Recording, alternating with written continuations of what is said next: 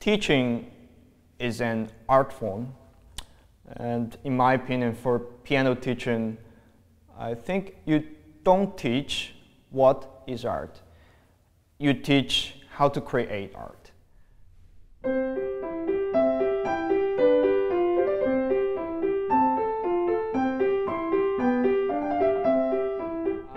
You teach your students how to, or you inspire your students how to solve their own solution, solve their own problems by following your suggestions. But you don't inspire them to follow your suggestions exactly. This is where singing.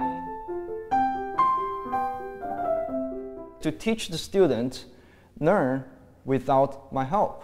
And they can finally be independent from me, and they learn stuff all by themselves. That's my ultimate goal for teaching.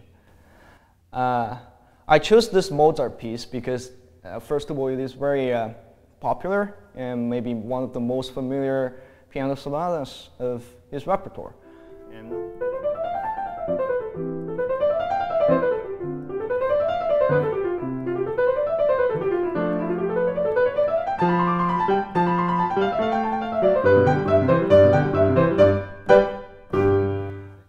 In this piece, there are a lot of technical stuffs and musical stuffs.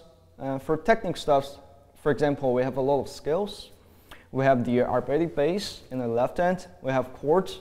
We have broken arpeggio in the left hand. And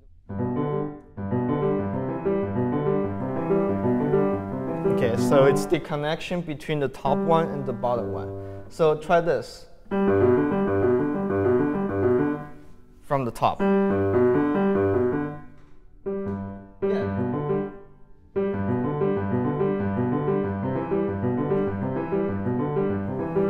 There we go. Now try the normal way. Much better. Now add your right hand.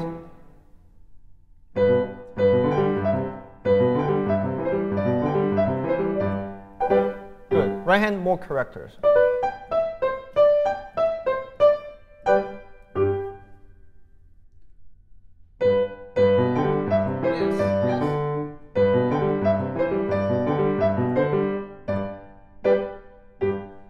Mozart wrote these piano sonatas with a lot of dance topics. We have singing dance, we have very violent dance, we have like marching stuff, and these are all different characters in this piece.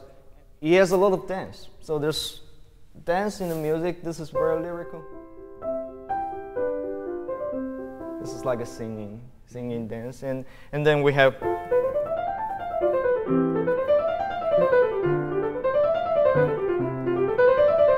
Right? This is more like a for agitated.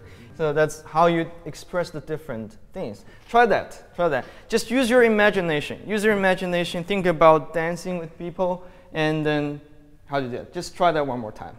Last time.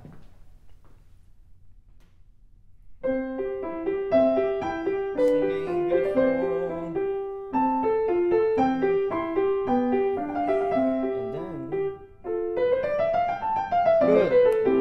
Different character. Very active, agitated. Now ready for the storm. Left hand. Yeah, that's it. There we go.